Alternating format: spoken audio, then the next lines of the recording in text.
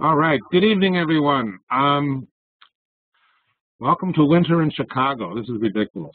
Tonight we have the pleasure of meeting with Gwenda Joyce, and Gwenda is in Northern California, but she used to be in Chicago. She is now an artist coach and mentor and works with an array of artists.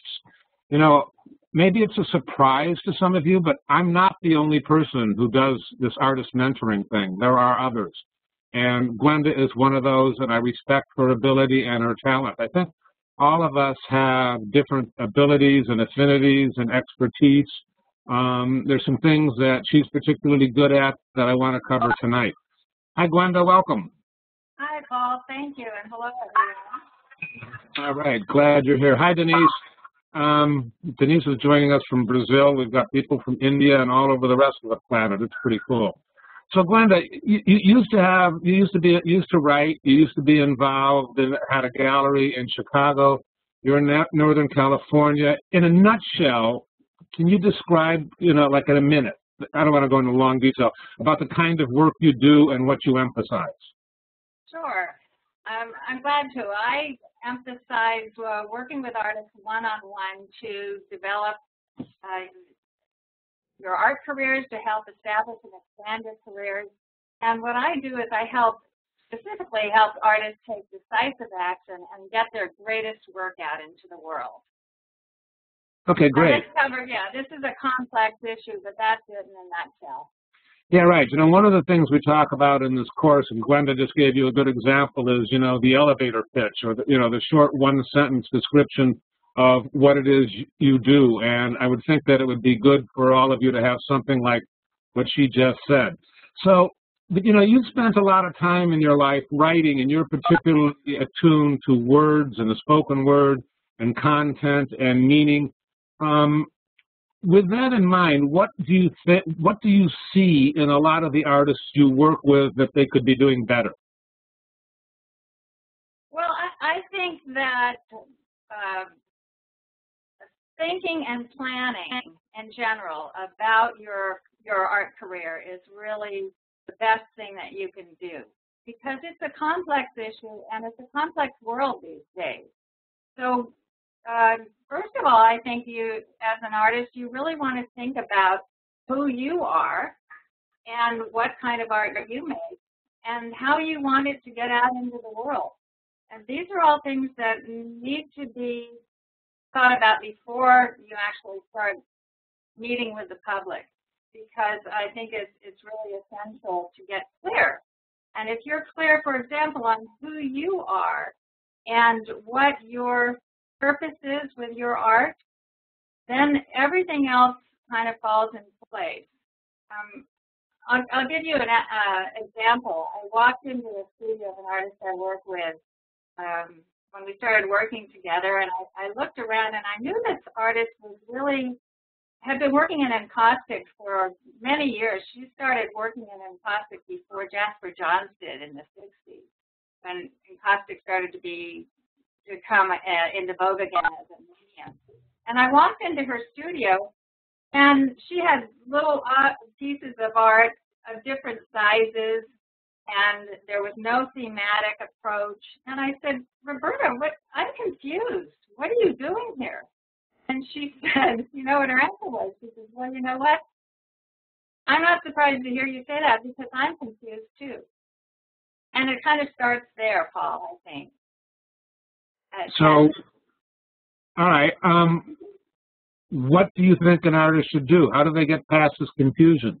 I mean, I've come to the place where I didn't used to, but I don't think that I think an artist can work in several directions at once. And I think the core is the soul, the conscience, the vision of the artist, and maybe hopefully there's a thread that connects it all. Frequently, the artist is too invested in each of these different things and sees them as being really different, but someone who's more neutral or objective looks at it and says, yeah, I see how all this relates. I mean, it doesn't look like Andrew Wyeth. It doesn't look like Lichtenstein. I can see how, I can see continuity in what you're doing. But how do you work with that? What did you say to this person, Roberta, about all these disparate directions? Well, I really started with the questions of of what's on her mind these days, and what is she thinking about. And she did think for a moment, and she said, you know, every day when I walk into the studio, I pass through this beautiful tree out at my door, and I pick up the leaves and I look at them, and I'm just really interested in including them in my artwork. And so we kind of started from there, and it was the idea that was important. And I think with art, it's always the idea that's important.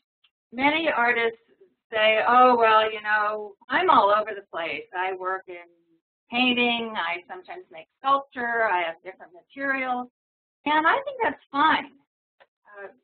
It may be a little harder to pull together, but if there's a cohesive core idea or message or something that you want to say, or an approach that you have that takes all these different forms, that's fine. But what's important is to have that essential element.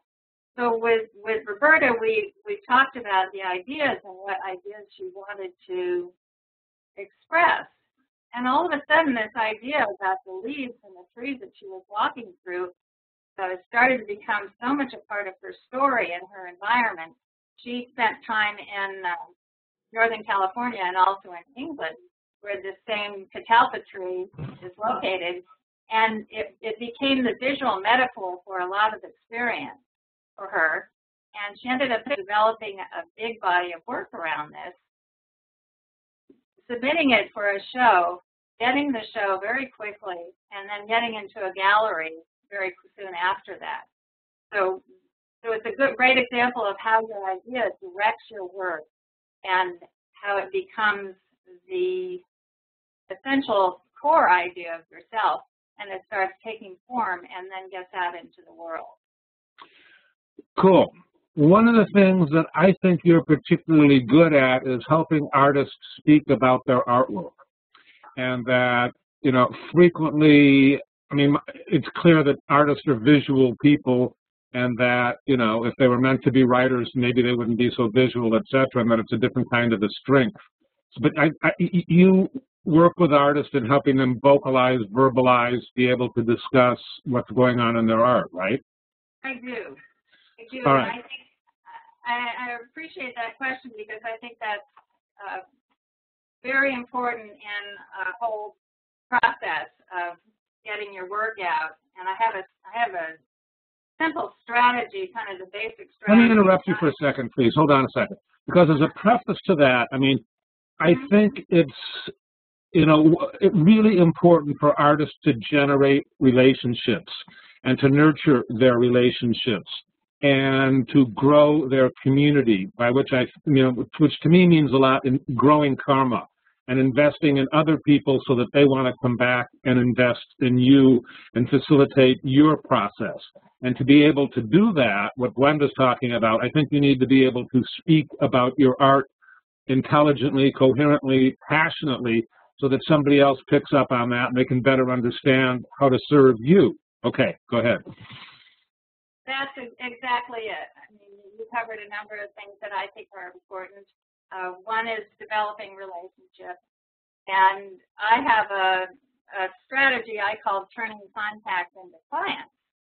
And that basically means that you can start a conversation with anyone. Anyone can be a contact. It can be someone who you meet at a gallery opening, or someone who you know from common interests, that you have common activities, or it can be someone you meet in the line at Starbucks.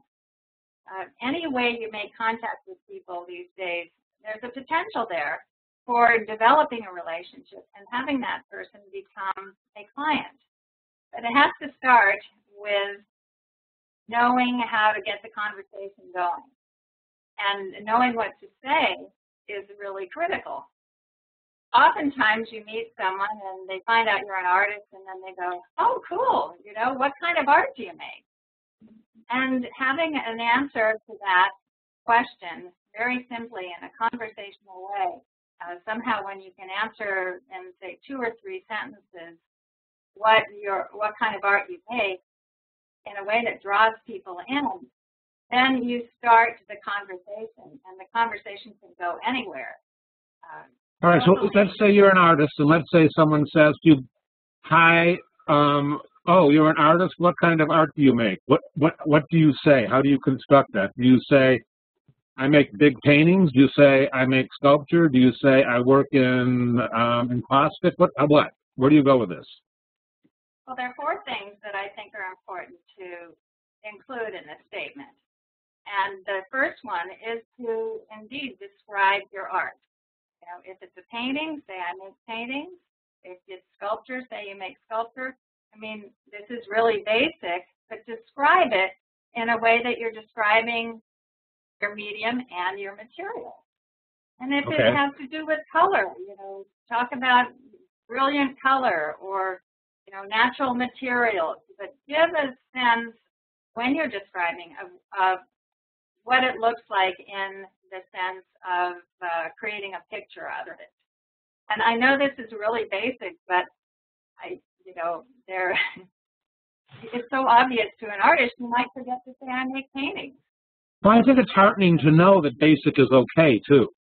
Basic is good. In this situation, it's really good. Okay. And then the second thing you want to do is think about what is your intention with your art.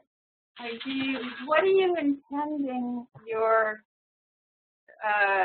effect to be on the public? You might be the kind of artist who is very political and has a really strong political statement. This is where you can state that fact. You might say, oh, I just want it to be beautiful, and I'm really interested in creating something where people think about beauty. Whatever it is for you, this is where you put your intention in. This is important because it's where you're going to connect with people. And when you're in your intention, this is where you're going to find out if you have a commonality with someone. The third thing you want to do is move into the emotional realm. Like, how do you want people to feel? Do you want people to feel good about the world? Do you want them to like art? Do you want them to feel like this is where life exists in beauty and in art? Or what is it? What is the feeling that you want to put? If you make landscape paintings, do you want to show how wonderful the light is at a certain time of day? These are bring in the feeling element. And the reason you want to bring in the feeling element is that this is where people connect. We all connect, find out whether we like something about a person at the feeling level. And you may not put this part into your artist statement, but this is where you want to put it into your conversation. And then when you have those 3 elements in, the 4th thing I like to say is, you know, after you've written it out and you're struggling with the words and you're wondering if you described it, think about adding a little poetry. And try and add some poetry to what you say that's kind of in relation to the kind of art you make. If you're very lyrical in your work, be a little bit lyrical in your statement. If you're hard edge, you know, you can be hard edge. I know poetry isn't natural for a lot of artists. Just try and think about that. For example, take the phrase, a rose, from Gertrude Stein. A rose is a rose is a rose. I think everyone understands that Gertrude Stein took the metaphor, a rose is a rose is a rose, and turned it into something that now, you know, everyone knows that's Gertrude Stein speaking. So when a metaphor is when you take something like the word rose and you use the word is, you make it be something else. So add a little bit of that in your statement and have fun with it. I think people probably feel like, oh, you know, this is really serious. It is serious. It will help you get closer to the essence of who you are. But don't forget that this is all about communicating the part of yourself that is the most essential, the most important part of you. And think of sharing it in a joyful way. All right, well, I've got two questions then. Is this something that the artist writes and memorizes to an extent and uses rote, or is this something that evolves and flows in line at Starbucks, verbally? Well, I think both. I think it's really important to prepare a statement and have it at the ready. And you differentiate this from an artist statement, right? This isn't an artist statement. This isn't an artist statement per se, though it relates to it. No, this isn't an artist statement. I call it a short art statement. Some people call it's kind of a variation on an elevator pitch. But it can be extremely useful if you write it down and you get it to a point where you really like it, which means write it and rewrite it, sleep on it, rewrite it, use it. But then I also think it's useful on your website as an introductory page. Agreed. But all right, let's go back to the verbal discussion. I mean, you don't want to take too much air out of the room by the other person says, "Hi, you're an artist," and then you go into a 5-minute monologue. They might have paid for their coffee and be down the street by the time you're done. Exactly. So figure this is going to be 2 to 3 sentences, something that's under 25 seconds.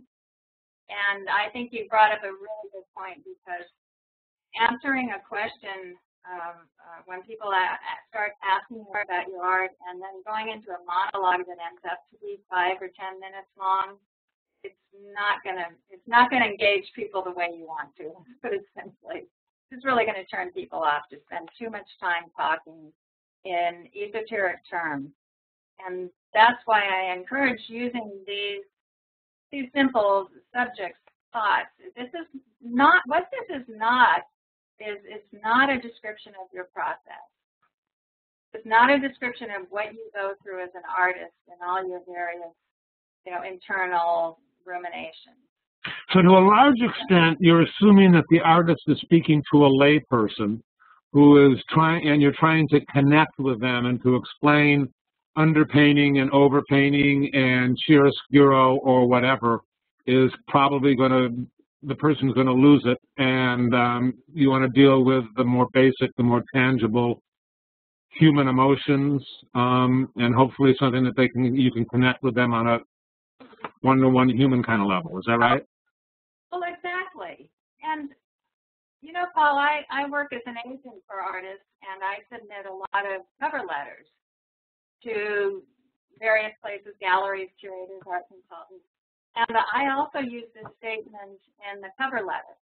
And if it's well written enough, concise and clear and descriptive and interesting and thoughtful, then it really has a lot of different purposes. So sure, you want to use it with a lay person, but also if it's intelligent, you can use it and your professional purposes as well. Okay. Now, you just said something interesting about working as an agent for artists. Yeah. Let's go into that. Define your terms first. What is an agent? Well, an agent is someone who represents someone else to something. They're in the music world, in the film world, agents are very common, but in the art world, there are very few agents. And I have started to take on this role with a small number of artists. It's something I really enjoy doing, and it's kind of an extension of what I used to do when I had a gallery, when I had time in the early years to represent and to, expand and build the careers of the artists that I was representing. But nowadays, galleries don't have time or inclination to do that. Or less and less so. And so it's up to the artists in many cases to be their own representatives to build their careers. And I have started taking on this role for a few artists, and I really enjoy doing it. Is it prerequisite that you like or feel good about the artwork? Well, yes, it is. Yes, it is. It's the same as when I was a gallery owner. I I couldn't represent an artist whose work I didn't believe in. It just didn't happen right. And the same thing is true. So when I work with artists, I do go through a process of, kind of an interviewing process to see if it's a good match. And actually, we do that in a coaching relationship as well to see if I can, what I try to do is meet the artist where they're at, and we look closely at what the artist wants, where you want to go, and if it's a good match, then we end up working together. I suspect there's more to it, though. You also have to like a human being, don't you? Yes, there's a mutual respect, yes. Yeah, but so you have to like the art, and you have to like the individual. Yes. Anything else? I have to, well, I do an assessment. Probably everything I do is a combination of specific information and an intuitive sense. But the information is that there needs to be a record of sales and of exhibitions. The artist has to show a commitment and has to show, it doesn't have to be a full-time artist, but it has to be a serious artist with a serious vision and a serious sense of wanting to get their work out there and really develop and build a career. They have to be available to participate in the process as well. Does the artwork have to be saleable per se? Maybe let me re-express that. Does the artist have to have a track record of sales? Actually, no. I mean, in most cases, yes, but there are a couple of artists I'm working with who don't, who I believe the work is much more mature than the sales record shows, and that's one of the reasons I think I can help. Is this always about sales, or are there other things that an agent or you as an agent do? There are other things that I do as well. Okay, so what do you do? Well, I connect artists with curators, and that's an important part of developing your reputation. So, time out. This is back to the relationships thing, right? I assume these are individuals with whom you have an existing and ongoing relationship, the curators, etc., correct? Yes. Although I'm not opposed to meeting new curators and contacting them if I believe that they are interested in the type of work that my artist is making. Okay.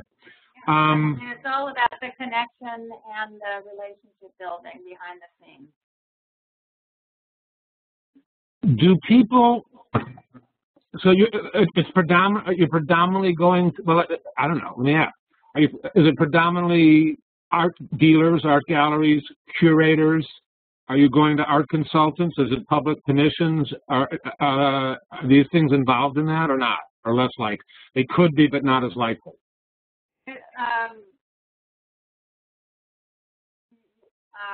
I'm a little confused by the question. What I'm usually doing is submitting the work to galleries, art consultants, curators, those kinds of things. I may make suggestions of projects or hear about exhibitions that the artist should submit to. I'll do that. It all has to do with career development. And so I'm working with the artist to lead them in the direction that they want to go. So I'm doing the groundwork, and I'm the extra set of eyes and ears and the art world connection for them. Does that answer your question? I'm not sure exactly if that's where you were going. No, I think that is where I was going. I'm just trying to, now I'm thinking about the term agent. We've spoken in this course a bit about an artist having a business manager, and I believe that, until you're a highly successful artist, you can't have a business manager who works solely for you because the commitment and the prices could be too much. But, this sounds a lot like, being a business manager and working with an artist, and it may just depend on the semantics. Are you prone to tweaking their resume, helping them with the artist statement, or is that something that they should already You must do that too, if necessary, right? Yeah, definitely I do that. And in fact, in coaching, which is often a relationship prior to the agent relationship, we work on the statement. We work on the short art statement quite a bit. We really get clear on that because it brings in all the issues that we were talking about earlier, like your purpose and your mission for your art and your vision. So coaching goes through a lot of those things. And coaching also, I love the coaching relationship because it is very personal, and we really deal with the obstacles that the artist has or perceives to have in getting your career to grow, to develop. And these things are both complex and subtle and very individual. So coaching will help kind of move through those to get really, really clear about where you want to go and where your art is best suited to go. Because if you have a clear sense of where it's going to, how it's best to be shown and presented in the world, then that line can be much straighter. And everyone is happier if it's a straighter line. If you're just trying every which way and trying all sorts of things and hitting roadblocks at every turn, it's very demoralizing. And it's very frustrating, and nobody likes to be rejected. So one of the goals is to minimize the rejection by doing the groundwork beforehand and getting clear and getting that path to be more clear and more accessible so that the results turn out to be accomplished more quickly. Okay, here comes the loaded question, and you don't need to give specific numbers, but how do you charge for this service? Well, I have kind of flat rates, and it's fee-based, and I charge based on those rates. And I offer an initial consultation, sometimes 2 or 3 conversations before we get it going. But we spend a little time figuring it out, and then it is fee-based. So if the artist can swing the fees, then we move forward. Okay. I know in this course sometimes when artists do really well, I wish I was getting a percentage, but somehow it doesn't quite seem fair. It seems, essentially this is fee-based. People pay for the course, and and then that's it. But they get all the whatever. So yeah, I think that's the right way to do it, despite what other temptations, might be. I forgot to mention that I also do offer, I request a 10% commission on the first sale if that comes to pass. But that's kind of the minor part, and I do that as a little bit of an incentive for me. But mostly it's fee-based, and most artists are very happy with the results. It just gets things moving so much faster than you could do yourself. Well, my sense is that, especially after listening to, me listening to this course, is that there are so many things that artists could take on that, it just can be overwhelming. And one of my adages is nothing is impossible for the person who has someone else to do it for them. But different artists have different strengths. Are there other services you perform as an agent, or is that pretty much it? Well, those are the 2 primary services. I also do marketing. I will do marketing services, which means newsletter writing and helping to build a list for an artist. But I have to say that coaching is very broad and expansive, and it will depend on what the artist needs to focus on. Sometimes it's marketing. Sometimes it's all about building a list. Sometimes it's about thinking about your audience. When you say a list, define that. What do you mean? Well, I think building a list is essential. No, what's the list? A list of what? A list of names of people who you want to keep in contact about your art and your career. And it's an email list. It comes from everything from Facebook to the name of the person that you talk to in the line at Starbucks. I was going to save this till later, but we might as well bring this up in this discussion.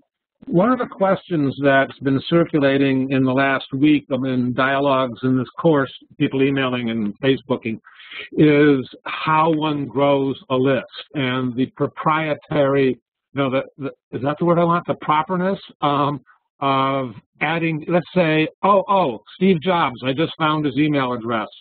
Probably not much value at the moment, but do I just add him to my list, or do I have to get his permission first? Your opinion?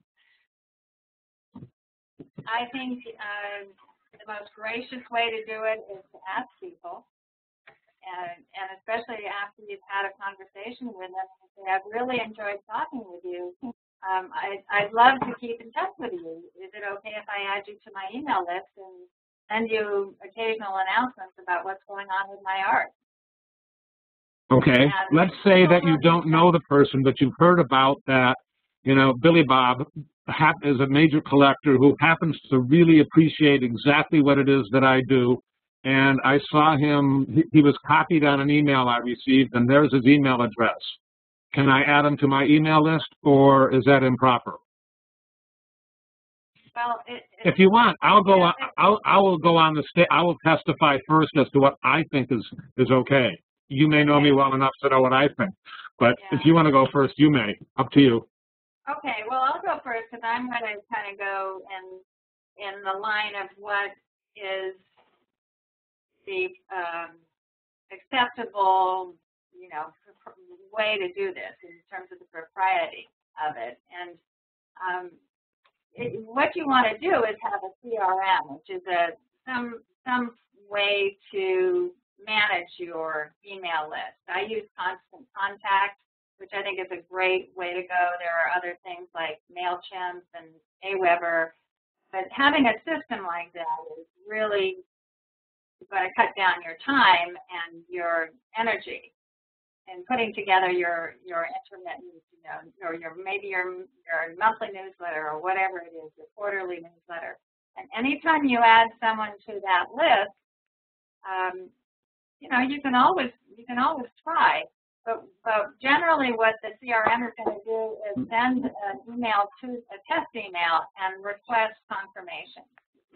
So the person has to confirm, and if they confirm, then they're on your list.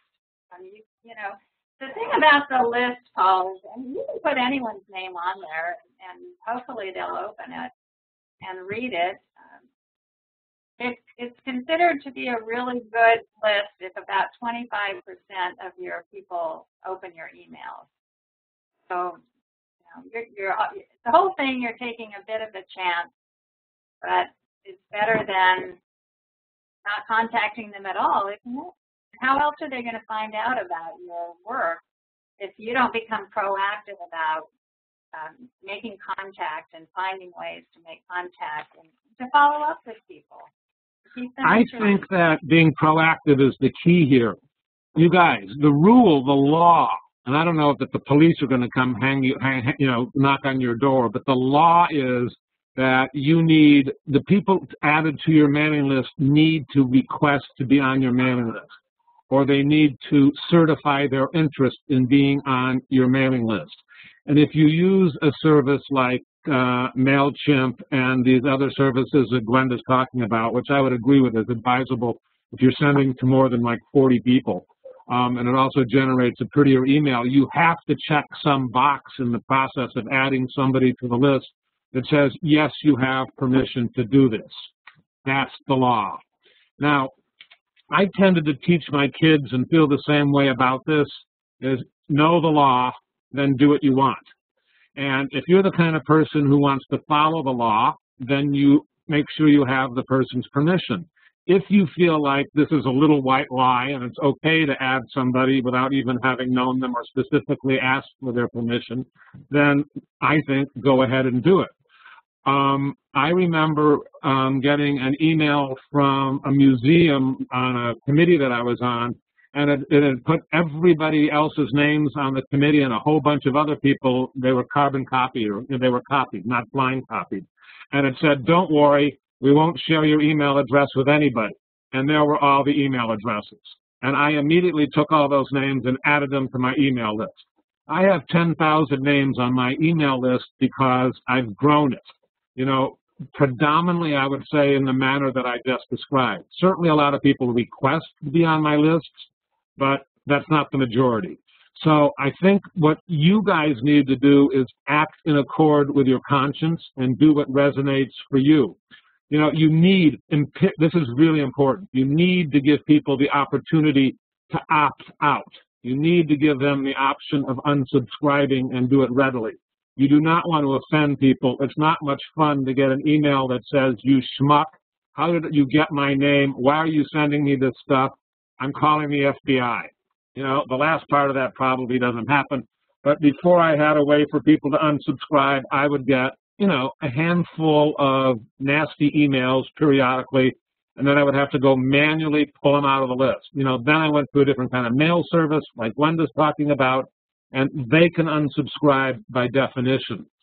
That's my opinion. You know, as in this course, we bring in a lot of experts, and the idea is for you to hear different opinions, and then you can make up your own mind about, you know, what it is that you want to do. So, you know, I think that's the gist of that. Gwenda, I want to open this up for questions momentarily, but I'm wondering if there's anything else that you want to talk about, what you do and or your perceptions about what artists' needs are that we haven't touched that you might want to contribute about. Well, I would like to say that I think that in this day and age, there is a lot of competition and there is a lot on artists' plate. They have to do everything. Plus, you know, everything to build a career, plus, of course, make the art and figure out a way to support yourself. I think that the more you reach out to get support for your art and think about getting support to build your career, there are options these days. There are support systems at various levels, and I encourage you to do it. And, you know, I'm happy to do it. I'd like to invite you to join my free newsletter list called Thriving Artist Network. Time out. Take a look in the chat box. Can you see the chat box underneath the picture of me since I'm talking and underneath the list of names? If you put your email address there, then people can write you, or you can put the URL there if you want, and then people can see that. Do you see that opportunity? No, I don't. Let me do this again. What does it say? It says chat. I just wrote the word hi. Chat. I see chat. Okay, and then there's a dialog box.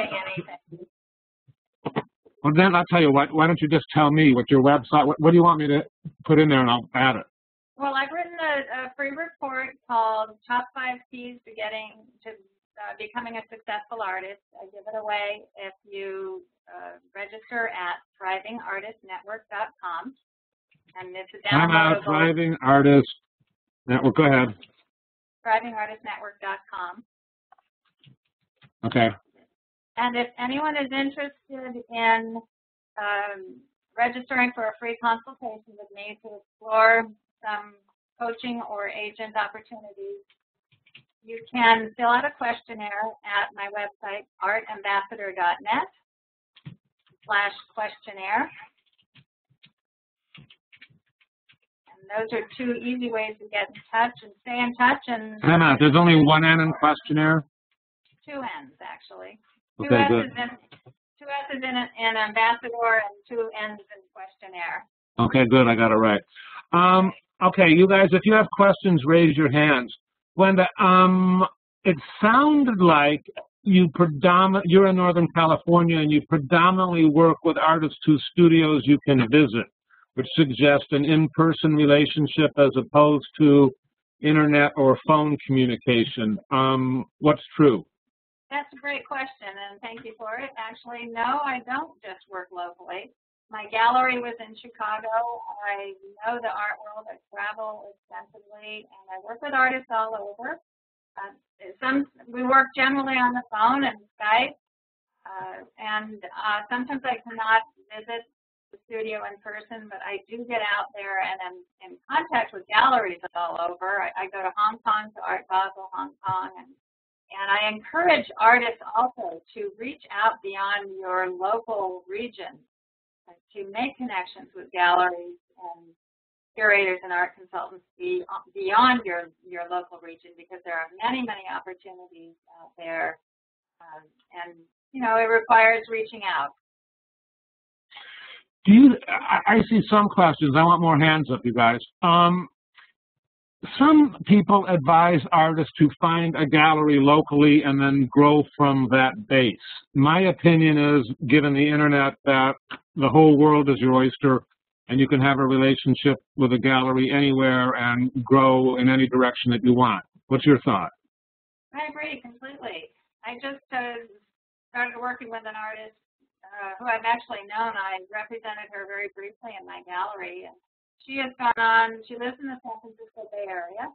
She has she's been showing in New York for about 6 years. She's just gotten a new show with a new gallery in Chicago, and she has connected with a gallery in London.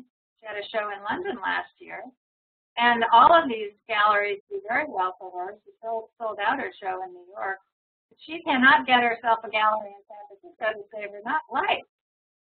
And it's frustrating to her, but part of the reason is the way the galleries are oriented and the kinds of things that they're showing and representing here, they just don't match with hers. And who knows, there may be other reasons as well that don't come to light. But I encourage people to go beyond their local community or local cities. Sounds good. Marion. Yeah, I was in Art Basel, Hong Kong. There's a Hong Kong and London gallery that's representing a Bay Area artist as well, and he doesn't have a gallery in San Francisco. Yeah, I don't think you need to have a gallery in your hometown. I mean, it's nice to have your friends know that you're doing okay, and a local gallery accomplishes that, and you have a bigger party at that opening than you would out of town. But I don't know that those are the objectives in making solid art. Hi, Marion, you got a question? Go ahead. Tell how you generate connections. Go ahead.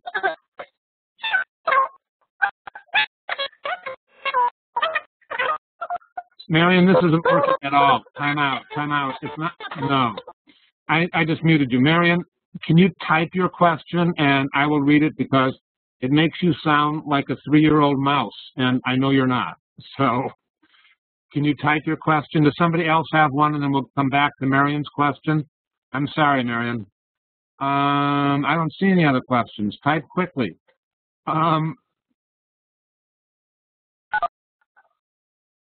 Does somebody else have a question that they would like to ask Gwenda? I don't see that. All right. Let me go back to Gwenda.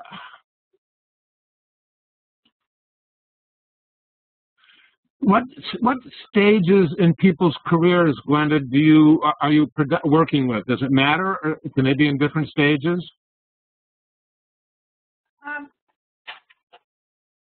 It doesn't really matter, but I'll tell you that I have ended up working mostly with artists who I would say are more mature in age, maybe mid-career and older. And the situation for most of the artists is that they feel like they have never gotten the attention or the representation that they deserve. And they're starting to recognize that maybe the time for really establishing a career will pass if they don't get on it and do something about it. They're starting to think about their legacies, perhaps. They're starting to recognize that their art is really important, and they don't want to just have it sitting around or leaving it to their children who may or may not really care as much or understand it as much. So they're wanting to connect with the art world and see what they can do. And they're very highly motivated.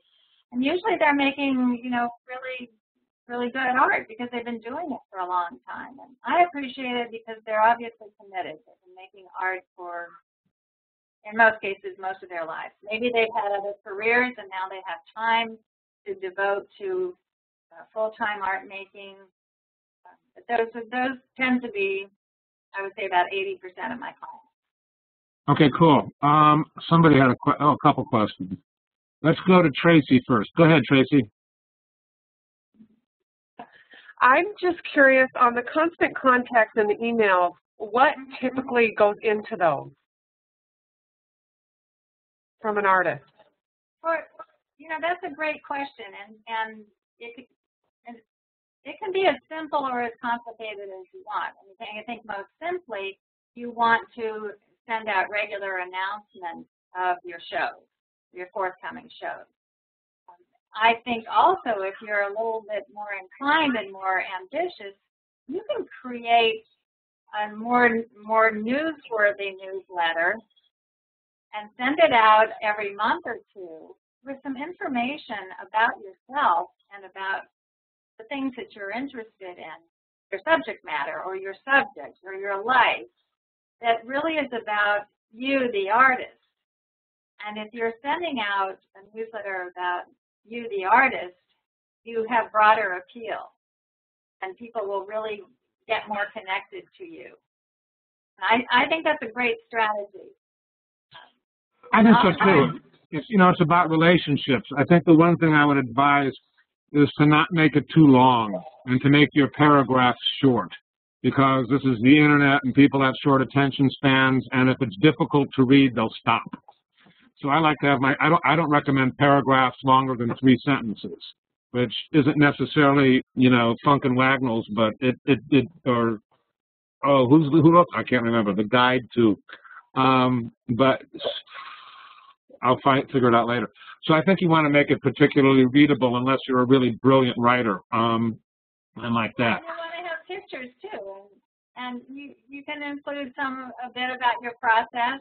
But basically, if you think about the kind of audience that's out there and who you're appealing to, you have a lot of competition. So you want to make it interesting, short, dynamic, but you want to tell the high points about what's going on. People are most interested in, if you say you made a big sale or you got your work included in a prestigious collection. That's newsworthy. But you're going to maybe feel uncomfortable talking up your high points. But again, if you don't do it, then who is going to? And if you do it in a nice way and in a context that is about your art and sharing of yourself and your art career, then I think people are happy to receive it. I think so too. Here's a comment from someone who seems to be interested in working with you or considering that, and they want to know about references. Are you comfortable having someone who might want to work with you contact people with whom you've worked?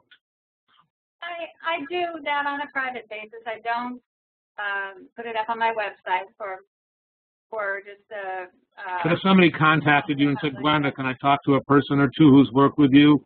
Can I have their phone number or email address? You would provide that? I will do that. Again, I suggest we have a consultation, just a private conversation first, and then I can refer a person to that person. I also have a lot of testimonials on my website, all on the first. Yeah, no, I've noticed that. You have quite a few. There's some good stuff there too. If you have questions. I want to thank Alan for telling me it was Strunk and White, the guide that I was trying to think of, that I was blanking on. Thank you, Alan. I should have known that. We both should have, but we didn't. We're dealing with more important things at the moment. What about this conversation in Starbucks, and somebody says, I'm an artist, and you say this, can you then pull out your iPad mini or your cell phone and say, hey, check out this image? Well, yeah, see, we didn't get to this, but I have like 5 steps in my basic best strategy that I suggest. And I'll just run down the list for you here. Let's share the 5 steps. I'm ready. Number 1, know what to say. That's where your short art statement comes in. Know who to say it to. Like, figure out right away, is this a person who is, worth investing in and developing a relationship with, or is this person I'm never going to see again? And there are some skills that go into identifying people's characters and the potential for developing relationships with them. So that's an important thing to know. So know who to say it to. And number 3 is have something to show. So have something to show. Have an image there. Have it on your iPad or on your phone. There's something called the ultimateartistgallery.com you can go to. There's Flickr. Put a notebook on and have it available, because you never know when you're going to need it. And you're making visual art, so have a visual. Number 4 is hold an event. And I think holding an event is a reason to invite people to something. So this is where your list needs to be in order. So you hold an event, anything from open studios to a gallery event or a benefit, anywhere that you want to get your people to come and see your work. Hold of course, post it on Facebook, do all that. And number 5 is keep in touch. So don't forget the follow-up after your event is really important, because by the time, if you keep in touch with people, by the time you have your next event, people are going to be more inclined to come and buy. And then you won't have to worry about all the sales techniques. It's just going to be much easier, because you will have developed that relationship, and you will have developed comfort level with your potential clients, and they'll become your clients. I kind of like to feel like I'm talking to my next door neighbor, which is probably someone who kind of wants to like me or get along, but they don't necessarily have, it's not like my brother or my mother or my wife, where they have a really big vested interest, but you're trying to have the relationship grow. So you're writing to someone that's kind of familiar, but, to me it's sort of like that. Rick, Deerhorse, go ahead, Rick.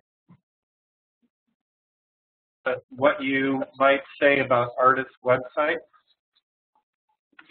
What kind of things do you look for? Oh, they can't hear me. I heard it. Well, let's see. I look for current work.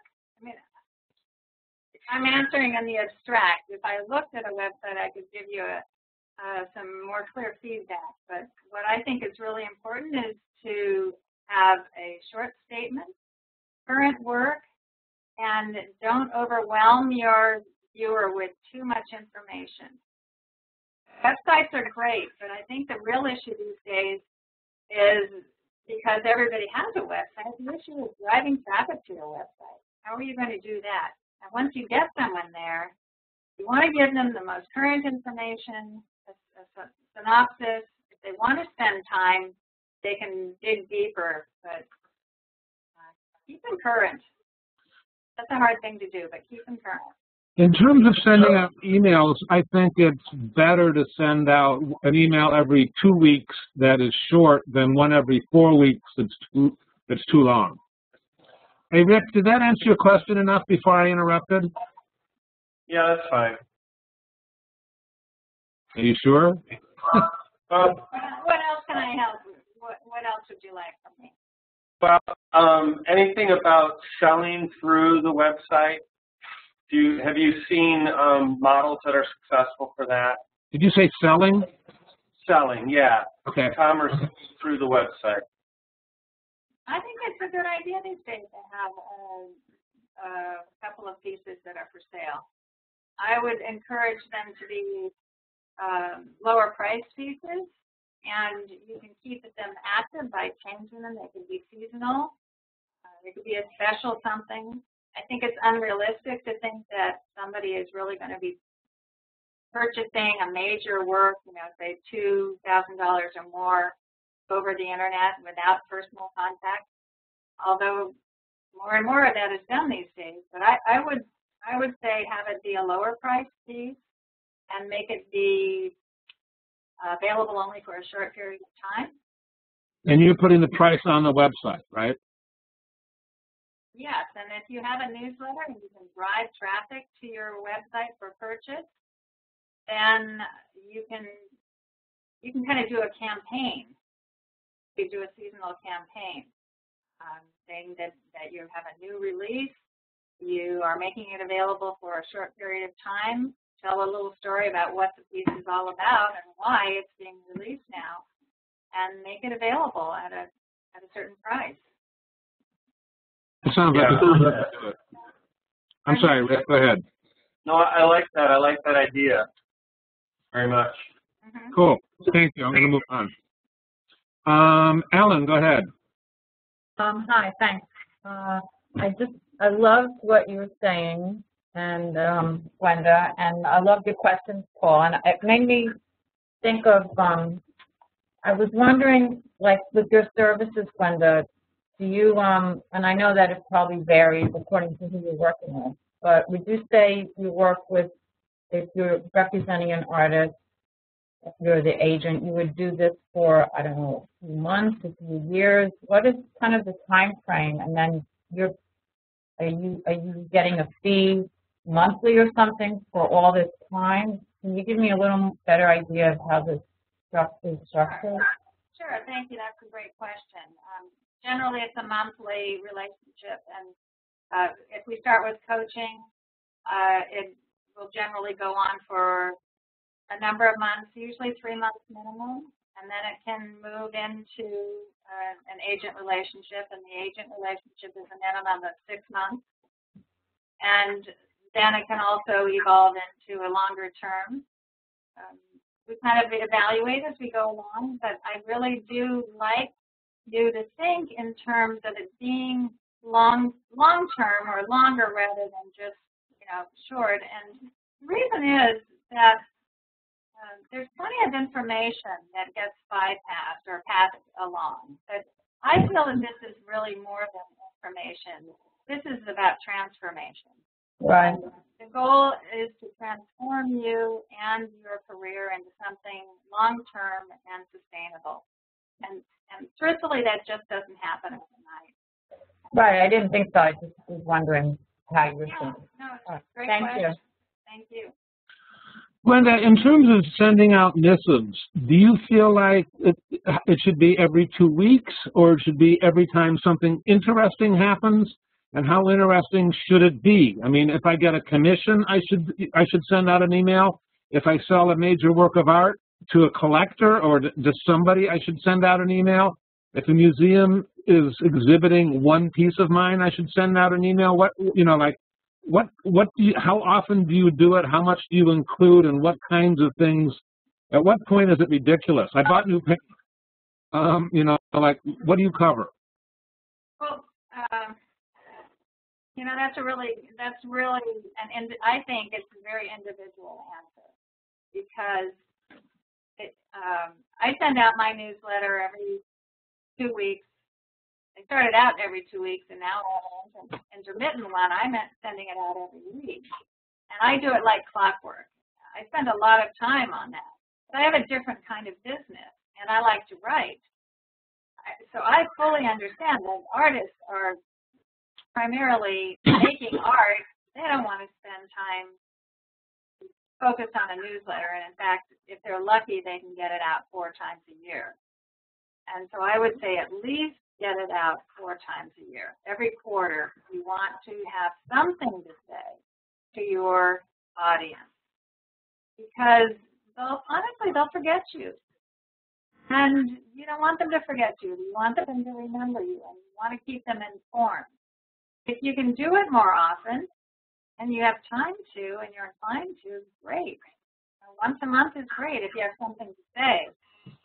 I've worked with artists to come up with, long ago I was a magazine editor, and I kind of like doing this. It's like putting together a whole year's worth of issues for me. And I worked with an artist to come up with stories for the whole year.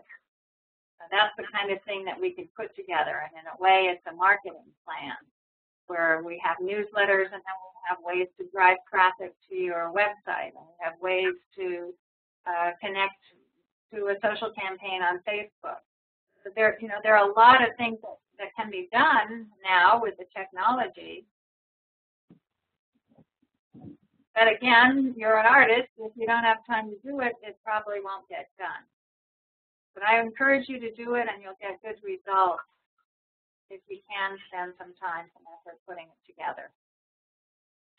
I love that I've got artists participating from other continents. Vibhas, who has a bad cough, is asking me to ask this question of you. He says, to me, he's in India.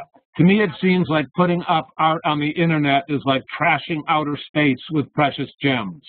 Now, from what I gather about approaching most galleries out of context or randomly, is that it seems to be off-putting for most.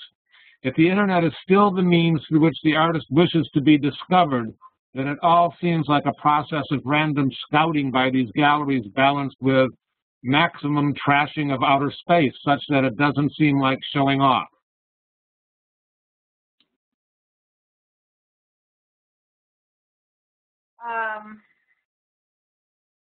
Yeah, you're making me think of this movie I saw recently called Gravity, where there was all this debris out there in outer space. And our beautiful universe being messed up with all the junk and residue.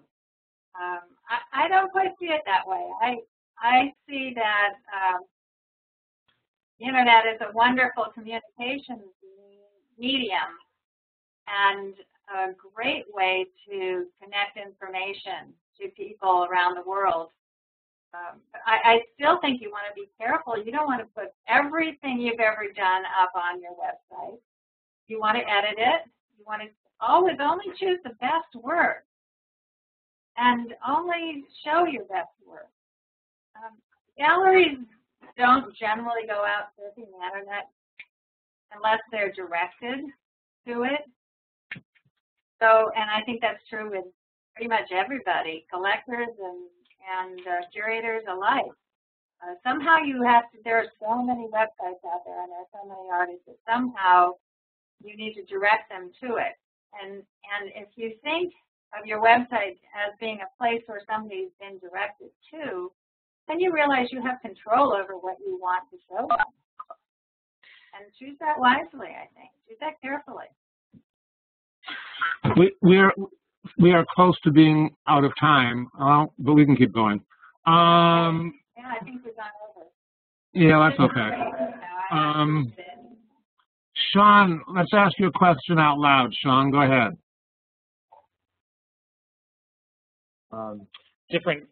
Keeping different kinds of lists. Things I've read in different places have been like, oh, keep a list of like gallery contacts, keep a list of curators, and then keep your like general public list. And I was just wondering if that is just way too ridiculous compartmentalizing, or if that's like a helpful strategy.